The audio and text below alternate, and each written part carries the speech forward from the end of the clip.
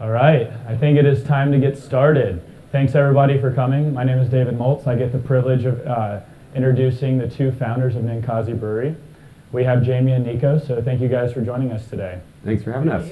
So yeah, let's do a round of applause. To kick it off, everybody look under your seat. There are 5 golden coins that have been shot up to space and back, and you might be the lucky recipient. If it's not under yours, please do not go through all the other seats right now. We can do that later. It is physically attached, taped to the underneath. Hopefully there's... They were used as ballast for the rocket, so we made commemorative coins to use instead of just straight weights. Has anyone found one? Or it was an April Fool's joke? Yeah, we're just, see, you're checking to see if there's gum under any of those seats for Google, so we appreciate keeping it tidy. Great. All right. Well, we'll talk about that later. We also have trivia at the very end of this, so pay attention through the talk because there might be some prizes coming later. So, all right, let's start us out. Ninkasi Brewery. What does Ninkasi mean? So Ninkasi was the ancient Sumerian goddess of fermentation. So Sumerians were the first culture we know of that brewed beer, and they worshipped different gods and goddesses, and Ninkasi was the goddess they worshipped for what at the time they believed was the miraculous process of fermentation. And if you want to go really deep into it, it's even speculated that beer and fermentation were part of the reason that they settled into a sort of more stable agrarian society, so a foundational element in beer. Yeah, just to add to that, the oldest living recipe in human existence is the prayer of Ninkasi, which is an explanation of not just a praise of her, but an explanation of how beer was made. And it's an important aspect that we like to point out is that beer is food. We're kind of lucky as civilization not to have to count on that all the time, and so a lot of times people chuckle at that. But beer originally served as a way to unleash nutrients from grains that were not understood better at the time, as far as how to get nutrients out of cereal grains, and also made for potable water, which is why we didn't have to hunt and gather anymore. So. Very cool. And expanding on that, can you give us a background of your brewery, how it came to be, how you two met, etc.? Sure. I'll start just real quick to give some background because I'm the founding brewer part of the situation. That I started brewing when I was 17 years old as a college student, and it was one of the nerdy sort of side projects I did and hobbies. And when I graduated from college, I had a sociology degree, and I got a job pretty much right afterwards as a kitchen manager of a brew pub in Eugene called Steelhead, and was just paying some college bills and sort of sorting myself out when about a year later I got asked to be an assistant brewer at Steelhead. And that's when I realized that my dream of being an educator, opening my own business, and supporting our community could come real through making beer. And I spent 11 years at Steelhead building the skill sets that I needed to start Ninkasi. At which point I took the leap and decided to leave, and Nikos and I were actually acquaintances through a mutual friend who works with us and does a lot of all the amazing tap handles and metal artwork we do, is inspired by him. And basically Nikos actually applied to be my assistant brewer when he moved back to Eugene, and Not hired. Not hired. I was quitting, and I didn't really actually want to hire the people that were going to replace it because they were hoping to work with me and I knew I was quitting. But put that little seed in the back of the head, and one fateful day after work we were all at the Beer Stein, a local bottle store in Eugene, and Nikos and our friend Jazz asked me what I'd do if I ever started a brewery, and I sort of ranted on at a time which I wasn't telling anybody because I would have been fired from my company right away and all that stuff. But kind of started that inspiration and spark started there, and Nikos and I got together and started working on the project, and we opened doors in 2006. July 1st of 2006 is what we count as our birthday, and have done quite a bit in 9 years almost here. Very cool. And what was the first beer you guys brewed?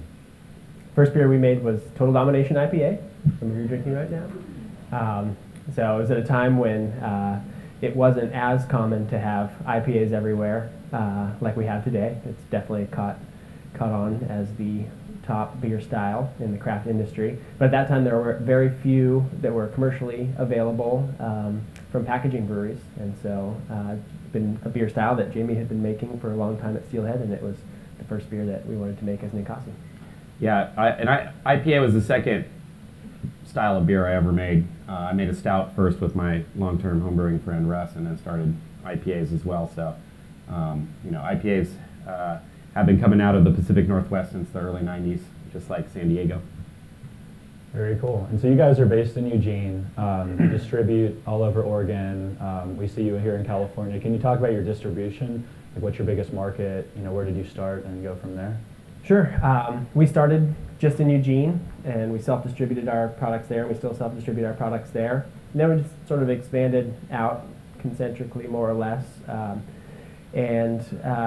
Still, Oregon and the Pacific Northwest are our biggest markets. In Oregon now, Portland as a single market is our biggest single market, but definitely now spreading into some new territories. We're excited for the opportunities that we have, like in California and now Arizona, Nevada, and Utah, Idaho, Colorado, Alaska, British Columbia. So yeah, we're spreading out. Yep.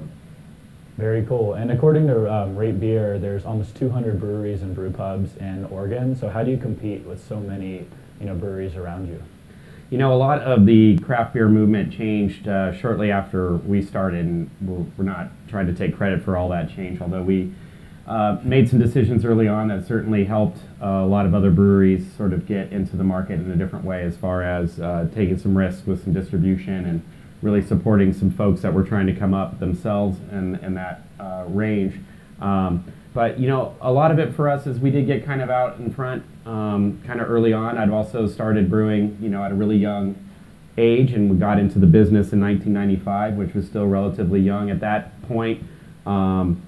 Steelhead was the number 10 brewery in the state of Oregon. And as you say now, just 9 years, more like 15 years later, there's almost 200. So we got in front of that a little bit. Because of that as well, we were able to get a good chunk of, market share up front, and really provided opportunities for other breweries to get in and compete against us, which has always been fine with us. And I also started, as part of getting the skill sets needed to open my own brewery, I started early on serving as a board member of the Oregon Brewers Guild, and really spent a lot of time networking with everybody in the industry as much as I possibly could. So I was the first president of the Oregon Brewers Guild that wasn't an owner of a brewery, and sort of was looked at as kind of one of those up-and-coming, young leaders, and represented sort of the small brewery. It's changed a little bit, obviously, with us being the third largest, as far as sales for Oregonians, brewers in Oregon.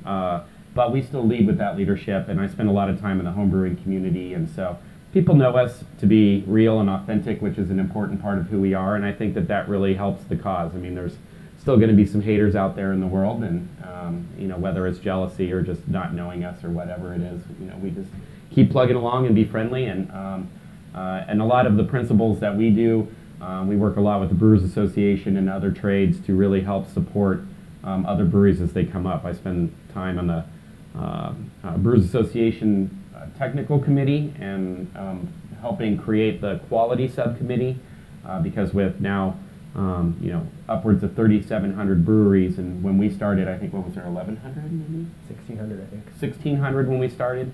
So 2,000 breweries have started in the last 9 years.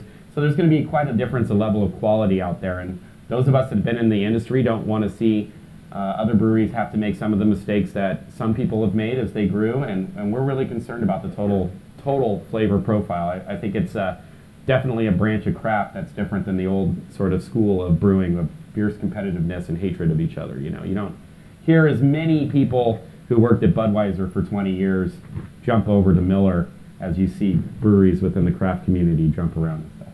Yeah, it's still a really collaborative industry, which is a great thing. Makes it a lot of fun. Lots of collaboration. Absolutely. And so we're actually here today to talk about their new beer, so we will open with a video.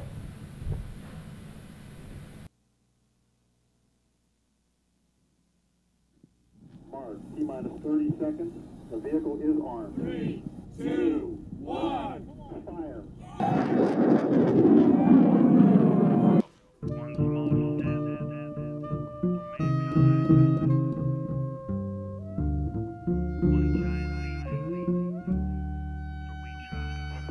We're gonna test it out first.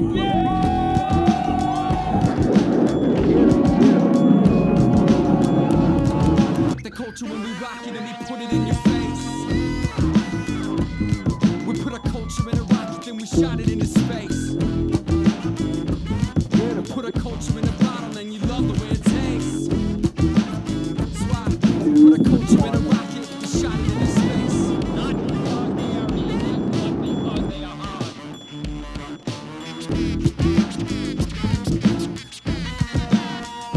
Ground control. Beautiful. Yeah. Beautiful. We put a culture in a rocket, then we shot it into space.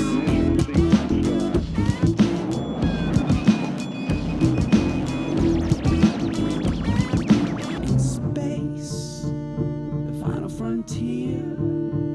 Let's make some craft beer. Oh yeah, yeah. Out here, where the gravity's thin. Wow.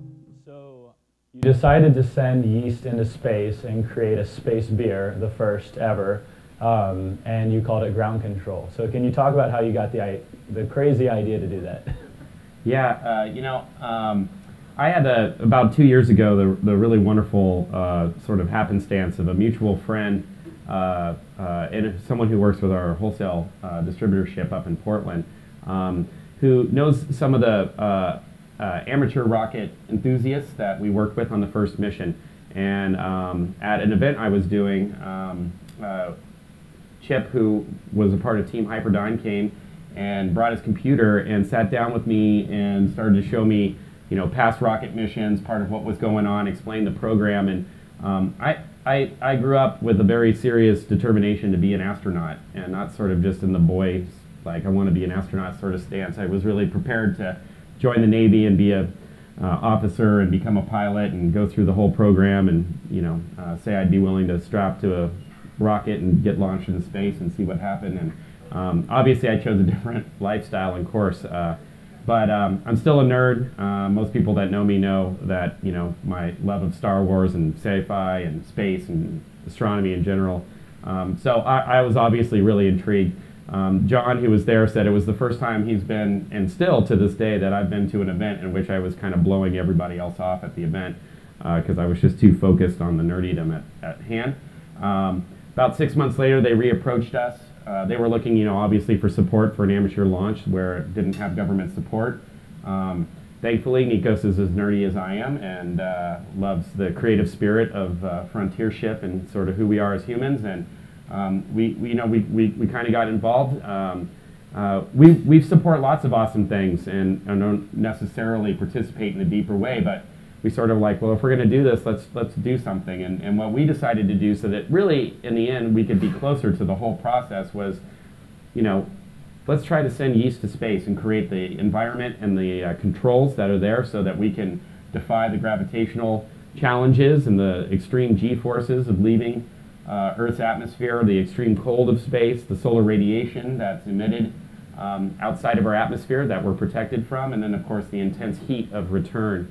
And that took a lot of work, and obviously 2 tries, and that's kind of the approach that we took. So it just sort of came together. It was the right rhythm and feel, and you know, it kind of comes down to when Chip asked our friend John, you know, hey, we thought about talking to a brewery, what would you do? And he said, oh, there's only one brewery that I could think of that could possibly want to do this. And maybe that's an stretch in terms, I'm sure there's some other people that wish they could do it, but you know, we recognize the opportunity to be a part of something that was way outside of our general sphere and something as exciting as what turned out. So it's been really awesome. Very cool. Yeah, I was reading online, and a lot of people are super excited. It's a crazy, brand new idea. But then there were some skeptics that were kind of questioning, like, is there really a benefit to doing this, or is it a way to sell more beer? So how do you respond, when people ask these sort of questions?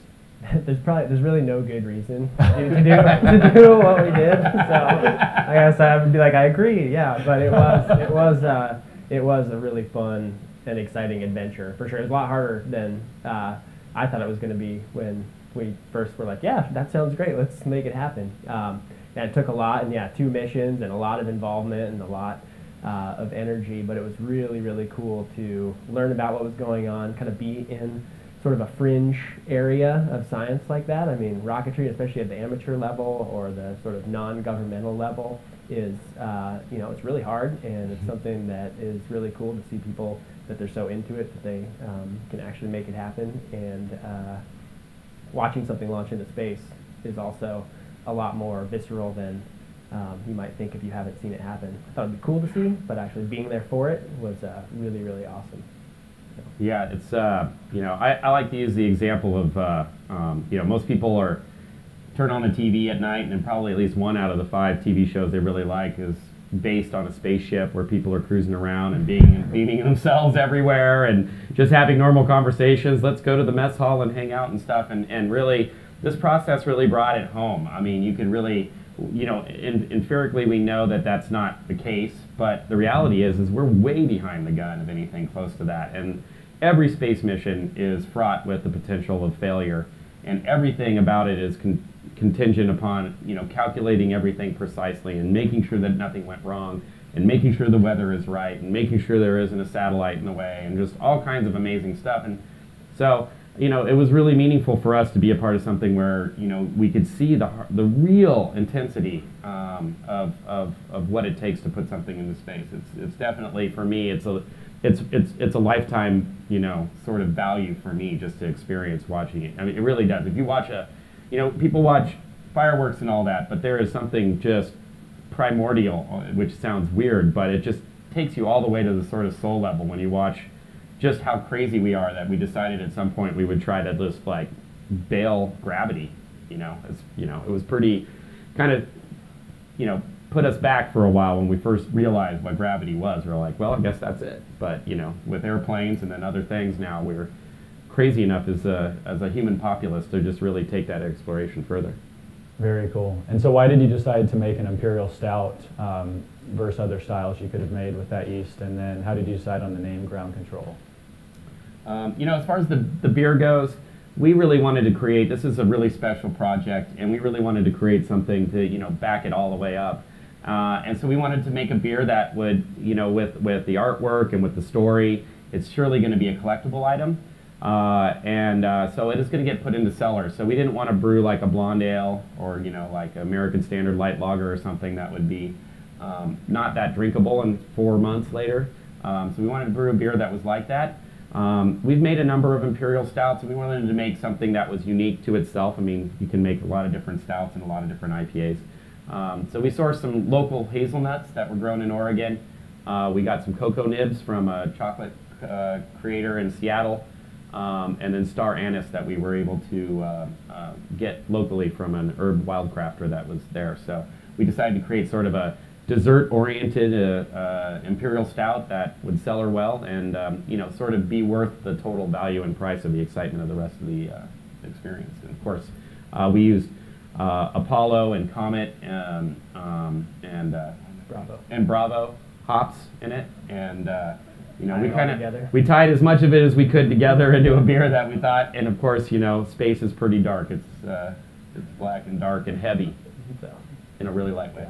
And the name Ground Control, obviously it relates to space and relates to launching rockets and all that. And we had a lot of different names, and it's actually kind of the way you have to name beers these days in the craft beer industry, because really with 3,000 plus 3,500 breweries, there's a lot of names that are already in use out there. So you kind of make a list of names that you'd like to use, and then you kind of go through that list and narrow it down, and then you look and see which ones have or have not been used and go from there. So we were happy that we were able to find something that we could relate to the process of launching. And very cool.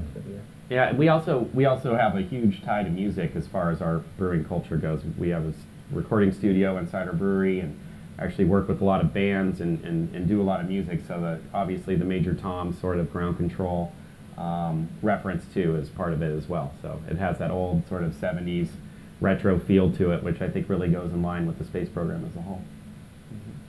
Great. And so a lot of people in the room are wondering where they can pick it up. Are you distributing to local, like Bevmo, Whole Foods? What's kind of your distribution looking like? So it's pretty limited in its production, but it will be available throughout our territory. And not exactly sure yet every location, so it won't be broadly distributed, but a lot of specialty bottle shops and specialty beer retailers will be getting it through our network. So I would say check those out and call around and see where it's at, or you can call the brewery, or you can check on our beer finder on the website and see where it's been delivered to. Yeah, either through the beer finder, or if you contact us, then we can put you in touch with our team down here, and they can sort of share that with you. So we do think that, given its limited supply, that it could go away pretty quickly. So definitely want to search it out. Nice. And speaking of that, are you planning on making more, doing this again, and making another style of beer with the yeast, or is this a one-time thing? Well, we were able to. The first time we sent up 16 test tubes of yeast, and it took 27 days to find the rocket, and we had built the conditions to keep the yeast alive for about 12 hours.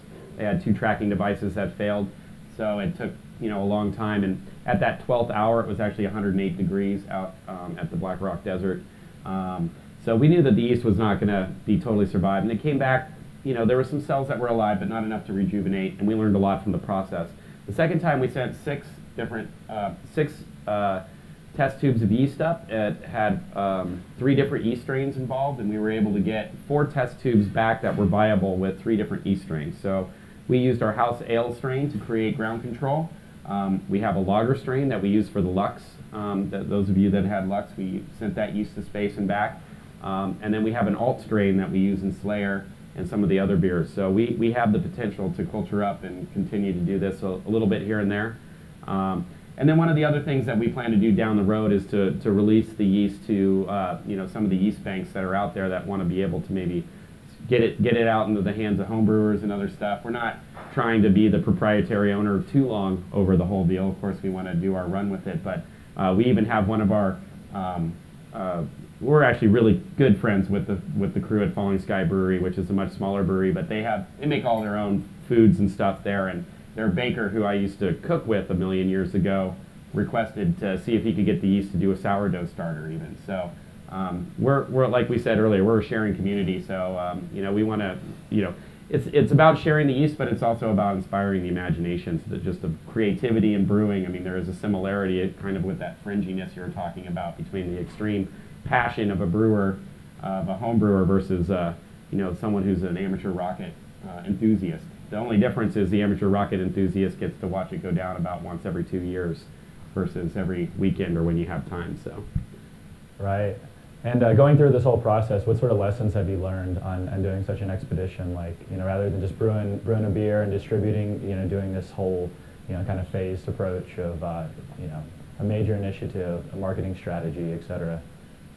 I'd say, yeah, I think tying to Jamie's point of you kind of see things out there that make you think that, oh yeah, we've been to space forever, it's easy, it's something, we're going to set out and do it. And I think that's kind of, normally the experience that you have, at least that I've had generally in my day-to-day life. You kind of do things that are kind of tried and true, and yeah, we started a brewery, but there's a mechanism for that, and there's distribution, and there's a pathway to success there, and to make that happen. So getting involved with something that was not so cut and dry, and then actually failing the first time around, because I mean, honestly, I went into it thinking like, oh, well, these guys know what they're doing, we'll get the yeast in there, we'll get it up there, we'll get it back, we'll make the beer nice and clean. And then it was like definitely this roller coaster through the whole thing of being involved and doing all these activities with the teams to make it happen, and then not having it work out, and then trying to figure out what to do next. So I guess the lesson for me was more in the idea that there's still a lot of really cool things going on out there that we're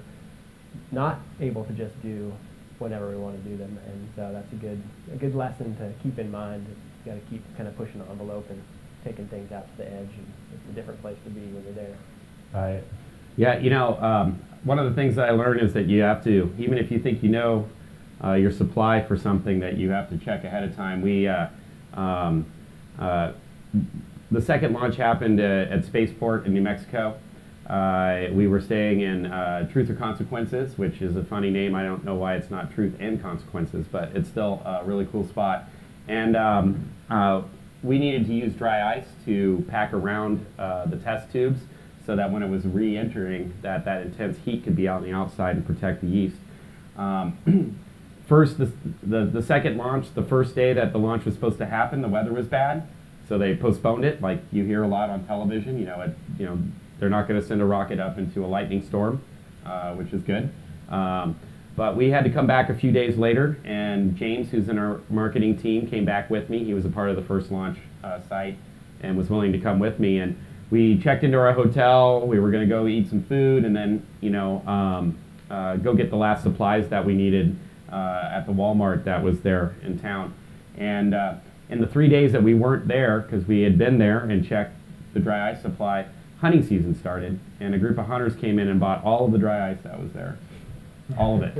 Not a single drop. And we discovered that at 10:30 at night, and we were supposed to meet the Rocketeers at 3 in the morning to be able to load our part of the rocket before NASA and some of the other scientists showed up. And it just shows the ingenuity that it takes and the sort of struggle that goes on with all of this stuff, and that we basically I think we made 40 phone calls. We realized that most of the Walmarts around that area did not have dry ice anymore. The Roth's chain, or Smith's chain, excuse me, had it, but they closed at 11. We were 10:30 at night, and we were at least 45 minutes from the closest one. So things got kind of crazy, and we put a lot of time and resources. And so, I basically went back to Walmart, just my typical, I don't fail, I'm not going to fail.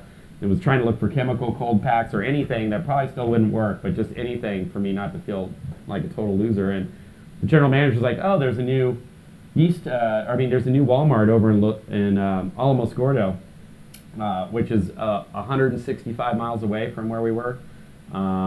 So James and I popped into the convertible Camaro that we had rented for our Thelma and Louise moment together, and took off into the desert at midnight to drive all the way around White Sands Missile Range to get to the Texas border, basically, to buy dry ice and get back. And we were able to move our stuffing time to 4 a.m. But that included 2 border patrols in which I had to tell border police that we had dry ice in the trunk because we were trying to pack a rocket that was being launched into space. And what was so awesome about it is that they believed us because they worked next to the White Sands Missile Range where rockets happen. So it was like, yeah, you learn that that is part of the human spirit, that we don't quit and we don't we just look for options. And I'm really glad James was there. That would have been a real tough gig by myself or for anybody to do by themselves. But through that creative spirit and just not giving up, you can achieve a lot. And it really does equate to a deeper satisfaction to it. So when people ask us how much the mission costs and does it have a payback and all of that stuff, I mean, I have a lifetime of total memories and satisfaction from being a part of it. And really getting to know these people who's dedicated their entire lives to this and don't get to share this with many people more than once. I mean, they have different clients that come in and out, and they might know some colleagues and stuff, but they're kind of out there in the fringe. And it's wonderful to see people that just love what they do as much as we love what we do. And I think that that's a really heavy lesson for me, is we all do what we love, and especially if we're lucky. And to the degree that we can share those experiences with each other, we can really bolster each other up and help us see new perspectives. And it's an experience that I'll never forget. And I don't know what it is about rocket launches, but so that's the second time we stayed up all night before a rocket launch. The first time we actually were driving around in the Black Rock Desert. If you've been out there, you can just basically drive and it's where the Burning Man project happened. Because it's totally flat, and we ended up getting lost, and then ended up having to also be at the rocket launch at 4 a.m. So we ended up just staying up all night and waiting for the launch. So yeah, it was 2 days after the supermoon, so it was a pretty amazing night on the playa. And we were doing a little roof surfing when we got lost, so it was a good night though.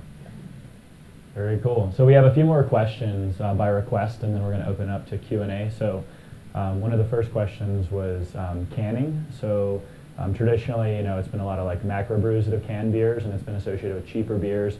And now there's a movement that a lot of the craft breweries are starting to can their beers. It's lighter, it doesn't allow as much light in. Can you talk about that? Is that something you guys would consider, or? Yeah, I think it's definitely something we'd consider for us at our scale and with our sort of focus on quality. It's just a pretty big investment to move into a whole new packaging line. And we just actually built a new brewery, so we're sort of working to get that filled up first. But it's not off the table. It's probably not something that's going to happen in the next few years, but it's definitely a direction that the industry is moving, and there's a lot of great beer out there in cans now. So. Yeah, we living in Oregon, there's a lot of outdoor pursuits. Not that there isn't in California or whatnot, but most of us are hikers or kayakers or outdoor pursuits. So the can has that benefit to it, but our bottling line is capable of doing a lot more than our annual production will reach for a long time, and so we're rather focusing to upgrade and make that system better than to add a new one. When we started, we had to use a mobile bottler, and then we bought a small similar machine, and then we had to use the mobile bottler in ourselves to keep up. And the variance in quality just doesn't meet the standards that we're at now. And so for a lot of people that are starting out, they may be using mobile canning devices, where people come in and can it for them, or buying smaller machines and stuff like that. And we've just really reached that level where we task ourselves too hard to want to put ourselves back. Why would we sell a canned beer that isn't going to have the same shelf life as a bottled beer of our own? But to Nikos' point, it's definitely not off the shelf. It's just sometimes Nikos and I are a lot more patient than our fans want us to be about some of the things. Right, and so you mentioned Total Domination's an IPA. You mentioned all the IPAs that are nowadays. It seems like that's been the recent trend, IPAs. Do you see that staying here for a while, or what do you think is like the next big trend in craft beer? I think so. I mean, IPAs are delicious, and probably still drink more IPA myself, or IPA style beers, than anything else. But I view our brewery sort of as a microcosm, possibly of future beer drinking trends, because we kind of, as brewers, drink in dog years. So 1 year at a brewery is like 7 years of regular drinking out there, just in terms of volumetric, probably. So start to see a lot of people internally starting to move into some of the lager beers and lighter beers that we're making now, just as a nice sort of easy drinking, sessionable, kind of classic beer. And if you look to kind of developed brewing regions in Europe and things like that, I mean, it's kind of historically gravitated also in the lager direction. So I'm guessing that IPAs will always be there to stay, and then there's going to be some other beers that also start to sort of take up another portion of the drinking experience for people. Yeah, I think that, and we're really fortunate in Oregon. 50% of the beer that's consumed in Oregon is craft brewed, and 40% of that, 40% on draft.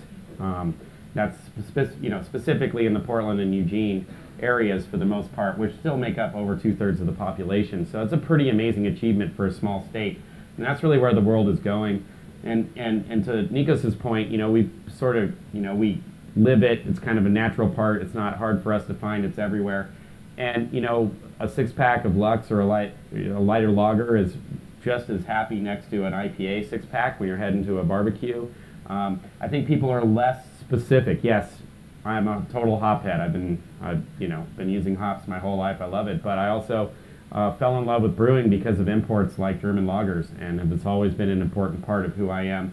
And I think as other demographics, people, ex-military, people who have spent time in Europe in their formative years serving in the military, they all discover beer. Their love of beer is, centered around things like Bavarian beers and other styles of beers than we're familiar with as, young beer drinkers in the U.S. And so as those demographics open up, we're creating products that please them. So it's not about trying to get the vet who wishes they could drink a Helles to love IPA. It's about making them a Helles, And, I heard some other things about whether, is sour beer one of the next things? Yes, in the terms of that it's a trend, but does it have long-term marketability? Is it something that, you can't, ask yourself, do you think about drinking a gallon of vinegar every time you sit down to drink? I mean, it does similar things to your body. So again, it's a compliment. Someday we'll start doing some sour beers. We're looking at doing a Berliner Weiss style beer, which is a lot easier to do. But we're really patient, so we're not as attached to that end price. And I'm not sure that people that, unless you have a smart business plan, that people that focus on more esoteric styles as their core brands, they'll have to see how beneficial it is. There's been a definite resurgence of creativity in terms of the ingredients used in beers, and so a lot of cool stuff being thrown in beer that maybe people didn't think about. And I think that really comes to the authenticity piece. So if the consumer thinks that it's a great idea for real and not just something cheesy and marketable, then that's where trends can start and stuff like that. But I think that's the real deal. The future trends of beer are going to be more about the beer itself and what goes behind it and the breweries that do it than the specific beer or gimmick that might be there for some other breweries as well. Great. And then last question for me is, so you mentioned 2,000 new breweries have opened up over the years, and there's almost 500 in California. Do you think the beer market is saturated? Do you think it's a bubble? Just more and more keep opening up. Yeah, I don't think it's saturated for sure. I mean, the craft consumption in the United States is still under 20% of total beer consumed. So there's a lot of opportunity there. I think like any bubble scenario, there might be people getting into the industry right now that maybe think it's easier than it is because it has been a growing industry, or maybe coming into it for different reasons than wanting to make great beer and kind of put in all the work that it takes to get to that point. So I think we'll definitely get to a point where some of that will kind of work itself out of the system. And I know you guys have probably never seen anything like that in tech, but yeah. But yeah, I think there's a lot of room for a lot more beer to be made in the United States as people start and continue to move into drinking craft. Yeah, I had a technical committee meeting earlier this week for the Brewers Association, and one of the members of the Brewers Association said that there's 956 breweries in planning currently in the United States. So we're about to go 25% more than we currently are. So the reality of it is, it's like a restaurant or anything else. Restaurants have a 1 in 3 chance of survival. I think, depending on what your goals are, breweries have a good chance of survival. But if you're a home brewer that doesn't really have a lot of experience in owning a restaurant or selling alcohol or knowing the industry, and your goal is to see your beer on a Safeway shelf, it's going to be a tough ride, because there's a lot of obstacles in the way of that goal based on what your experience or maybe your resources are. But say you're a home brewer that's worked in a restaurant, or your family owned a restaurant, and you want to open a little local brew pub that allows for your neighborhood to come and really support you, and most of your beer is sold on site, so you're not beholden to wholesale or distribution chain acquisitions or large stores. It just all depends. Some people are prepared for one style and one for another. The craft beer industry is huge. James in our marketing department that I mentioned before said one of my favorite things, which is that craft beer is one of the last punk rock movements left in the United States. And I think a lot of that has to do with the amount of government regulation that we have, that there's a certain aspect of who we are that has to be a very specific way. But outside of that, we're really open sort of in a way that original American spirit of entrepreneurship or capitalism, whatever you want, in which people get to be themselves and really create business plans that are marketed towards their passions and drives. And I think that the more that people resonate with the stories and the qualities of the beers that are made, then the more that story keeps perpetuating itself. So there's going to be a continuance, and I don't think it's much to the chagrin of some of the larger breweries in the world. It's not going to go back that way. Those macro breweries had prohibition on their side, in which there were, I think 20 years, 15 years before prohibition, there were 3,000 breweries in the United States. Right before prohibition, it had been reduced to 1,000 through what we see these days of conglomerations and people buying each other out. But when it came back, a lot of breweries flourished, and a dramatic few wrangled them all up and created a pretty small amount, and basically created the culture that drinking beer in the U.S. means one thing, and it's our beer. And the differences between our branding and the subtle differences in the ingredients we use is the difference between beer. And we're just a different culture now. Millennials don't care what their parents drank, and that's just the reality. I know what my dad spent 7 years in the Air Force. Almost 6 of it in Alaska. He drank a lot of Rainier and played a lot of cards, and he back then smoked cigarettes, and I think of that. My uncle drank Coors when he made steaks in the backyard, and I have resonance with that as a kid. But I also own a brewery, so of course it's going to have resonance to me. But for the young drinking community and the people as they come of age and decide to get involved with beer, they have different desires, and it's going to be really difficult for the macro world to sort of take that out. So as long as we all love creativity and craft beer and sort of that sense of independence, it's going to go a long way. And I really hope that craft beer continues to market itself that way, because Sam Adams isn't even the largest U.S.-owned brewery because it's publicly traded. So we don't really know even what percentage of that ownership is, or at least I don't. I'm sure they do. But we're the last U.S.-owned breweries, you know, and the more that we get behind that and think in that terms, the more that it's a success for everybody. Great. So we have time for 3 audience questions.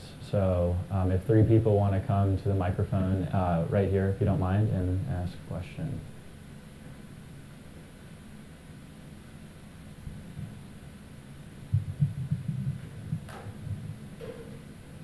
Hi. It's been really interesting to hear you talk about your brewery. I was wondering how many different kinds of beer are you brewing at any given point in time, and is it a continuous process? So you're constantly canning, brewing and canning and brewing and canning, or do you take breaks in between? So we brew 24 hours a day when we're brewing within a given week, but it's not 7 days a week. Just depends on the brew schedule for that week. And typically between probably 7 and 12 different beers going at a time. And then throughout the year, between maybe 20 and 25 total beers, depending on special projects and single batch beers and things like that. So we have a variety of different things going on at any given point. Yeast management, different strains, all of that stuff plays into it. So we have a pretty flexible team and a pretty flexible brewery setup, so it allows us to be creative and do a lot of things throughout the year.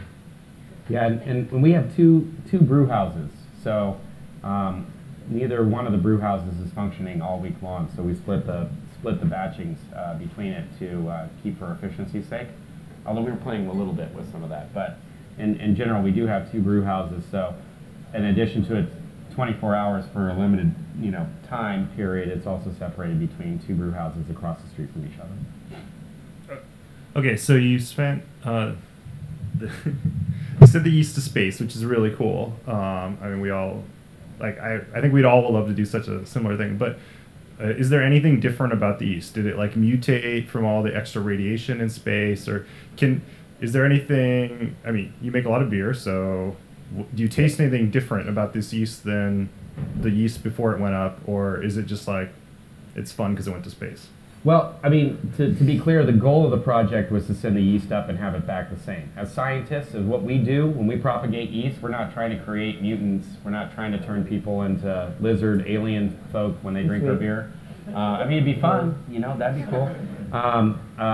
But what we did do when we got the yeast up and back is that we made a batch of IPA, the beer that we make makes up 50 to 55% of what we make in a given period of time. But we took a batch of that and we diverted some of the wort that we made into a separate, basically 10-gallon homebrew batch size, and we had cropped up the yeast and made beer with the same wort with yeast in space, yeast that we had, so that we could check on it, and it was the same, as far as that goes.